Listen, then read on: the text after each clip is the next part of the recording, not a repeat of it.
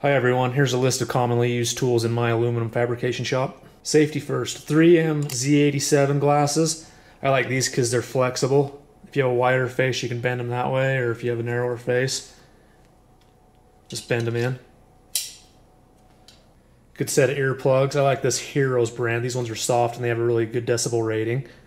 And depending on your ear size, you'll maybe want different ones. I kind of have smaller canals. These are smaller.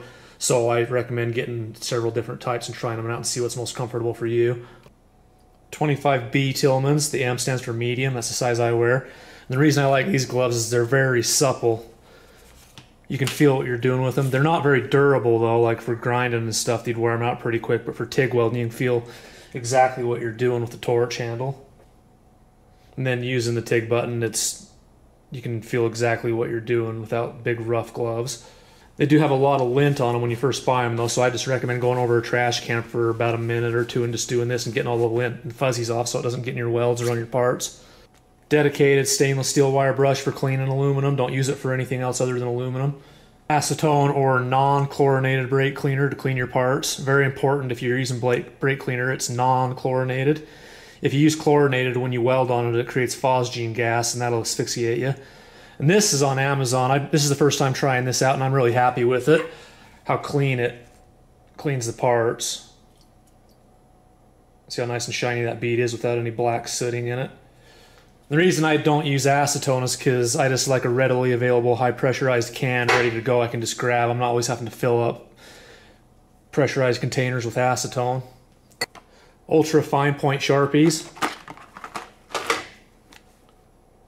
These are a lot more accurate to mark aluminum than bigger Sharpies. This is my favorite brand too. I've tried several others. And my favorite color is blue or black. The contrast on aluminum shows up a lot better than like red or greens. 10-inch Crescent Wrench for your welding bottle and various other things. I like this one a lot. You can use your TIG welder on DC with pulser turned on to engrave your tools too. That's another trick. A good set of welding pliers. These are Matadors and I've had them for over 20 years. I really like them. Good for grabbing tungsten out if your collets aren't in perfect condition. Or if you want to clean out a MIG welding nozzle. It's got those serrations on the outside. Then you can use this part as a hammer. Flexible rules, both 6 and 12 inch. It's kind of weird, but I like the ones that go in 1/10 increments for each inch. They're nice and flexible so you can measure around round parts. Ball peen hammer with a short handle. I like that for when you're tacking parts and you need to get them to fit tighter so you can tack them and smack them. And then this end I rounded just a little bit and polished it on a belt sander so you don't have those sharper edges. Less likely to mar your surfaces. Machinist squares. Big and small. They work good for parts on flat surfaces. Like say you were wanting to tack weld that on and make sure it was at a 90-degree angle. The threaded adjustable spray nozzle for your WD-40. I made this in a previous video. They're not available, but if somebody wanted to make one of those and mass produce it out of plastic, they'd probably become rich. Because of this, I don't know, this is the stupidest design ever. This, when you push down, it side loads and binds, so you spray way more WD-40 than you actually need.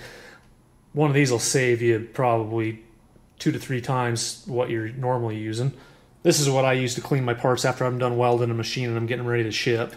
So if you have any light stains in your parts from coolant or water or whatever, Concentrated Simple Green has a light etching characteristic to it, so it'll clean some of that off. And then for a final wipe down, I use Windex. And then I prefer, this is kind of nitpicky, but I prefer Bounty paper towels because I've tried several different brands of paper towels, and these ones, they have just the right amount of like abrasion for me without scratching too much. You can leave really fine brushed with this and they don't leave lint on the parts like other brands. 4.5-inch angle grinders, both corded and cordless. I like this little DeWalt one. I've had this for probably 13 years, I think. And the reason I like this, so I like ones with paddle triggers. I don't like the off-on switch up here because that's kind of a safety hazard. You know, if you get out of control, the grinder stays on. But if anything goes wrong with this, you just let off and it shuts off. And then this one, you can see the whole body of the grinder is up above the surface. So this is what I use to rebuff my welding plate to make it look nice. With this one, you know, with these ones with the battery hanging down, you can't lay them flat like a buffer. And that's also why I don't use a guard too, because I want to be able to use any side, any edge of it that I need to. And then you'll want some flat discs for your 4.5-inch grinder. I've tried lots of different brands of these, and you usually get what you pay for. These ones are two of my favorites probably. And I like the ones that have the threads integrated into them, not the ones where you have to use the threaded nut. Because especially if you buy this kind, make sure that nut doesn't stick up too high, because then you can't lay them flat. That's what I really like about these. Usually they have more, see how deep that stack is of sandpaper squares? These last longer, so they cost more, but they end up lasting longer. And then if you wear them down on the edge too much, you know, from like grinding at an angle, which is pretty common, you know, you can go up to a bench grinder and grind that face down. See how this one's smaller diameter? That's what I've done with this one. I've grinded it. It rejuvenates that edge for you. That's a trick. Big wire cup wheels. These work great for steel work if you're trying to remove slag on like stick welds or mill scale off a big steel. They're too heavy duty though. They'll tear up aluminum, so I never use them on aluminum. Great for steel though. A couple pair of calipers, expensive pair and a cheap pair for general fabrication use. You don't worry about scratching them or messing them up. They end up being a consumable item if you use them a lot. Easy lap diamond sharpening boards. These work real good. You can sharpen end mills with these, or like just really intricate work, how they have a sharp crisp edge on them for sanding and touching up all sorts of stuff. Little box cutter that takes normal razor blades to open all your cardboard boxes. This works better than anything else because of how thin they are. They cut cardboard really fast. Various aluminum specific files. I've been using this one for 20 years to build all those elbows. They work real great for cleaning off saw cut edges and don't clog up near as bad and leave a smoother finish than general steel ones. Then this one, I guess you could call it more like a rasp style. This is really good for quick, heavy removal, shaping parts.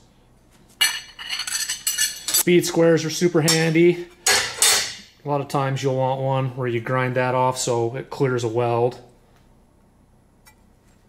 Digital angle finders. I use these when I do EFI conversions on V8 intake manifolds, when I'm setting them up in the mill.